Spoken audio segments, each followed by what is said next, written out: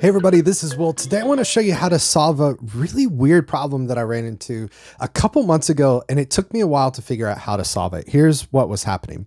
So I've got my MIDI controller set up. I had my Oak Board Mini, which is one of my favorite MIDI controllers, and I had it mapped in Ableton Live. In particular, I had mapped one of my buttons here to solo my click. Now this was kind of a, I call it a oops button. If something went wrong, I wanted to be able to solo my click, and I assigned it to this button on my MIDI controller.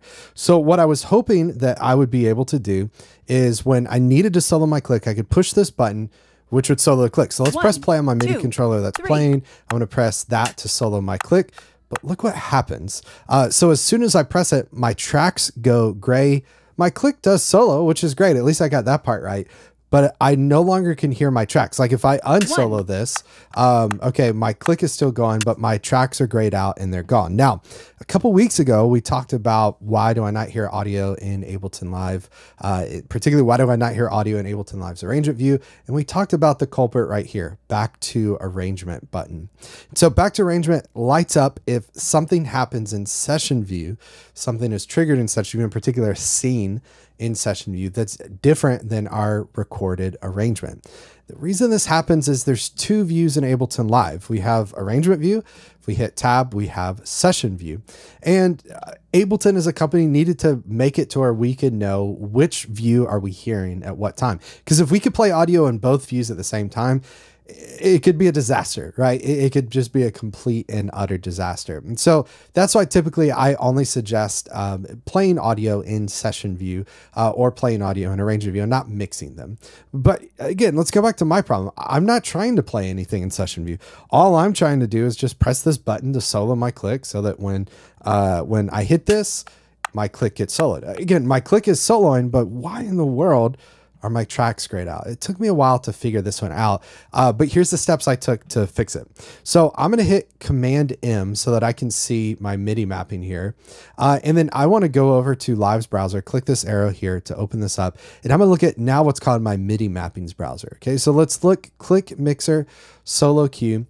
If we look, note E1, let's actually look over here. Note E1 is also mapped. What is it mapped to? It's mapped to Scene 1 over in session view. And so if I press tab and go over to session view, you'll see that I have mapped this button on my MIDI controller, which was supposed to be just for solo, has been mapped also to scene 1. Now, why in the world did that happen? Well, in my particular case, it happened because I had used this MIDI controller. I had done a tutorial. I had assigned it to scene 1. And then I really quickly was turning around trying to use it over in arrangement view, forgot that it was assigned to that scene, went ahead and assigned it to my solo button. And when I did that, I caused and wreaked all sorts of havoc. Okay. So a nice thing about Ableton is I could take one thing, one MIDI button on a MIDI controller, and assign it to multiple things in Ableton Live. So I have one button that mutes 5 tracks at once. I could have one button that solos a track and mutes other tracks. It does all sorts of really cool possibilities. So in order to fix this, what I did is I just went and I deleted this mapping from the scene, right? And took that away. Got out of MIDI map mode. For a final time, I disabled back to arrangement. I unsoloed my click, and now I can press play on my MIDI controller. I can press S to solo my click. You see that it's soloed, and I can hit it again to disable that. So if you run into, and this is a weird, I know, kind of specific issue, weird kind of specific thing. If you ever run into that to where you press a button on your MIDI controller and suddenly your tracks are grayed out in arrangement view, it's because that button is also assigned to something over in session view. So delete that mapping in session view, stick to just arrangement view, and you're going to be good to go.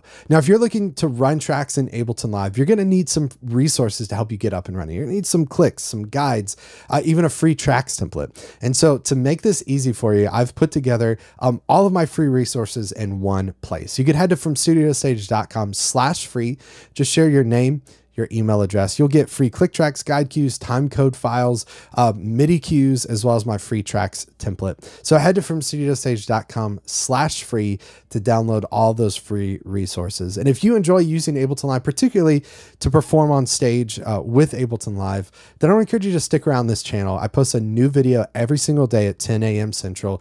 Tuesdays are devoted to troubleshooting issues that I have had in Ableton Live and issues that you have had in Ableton Live.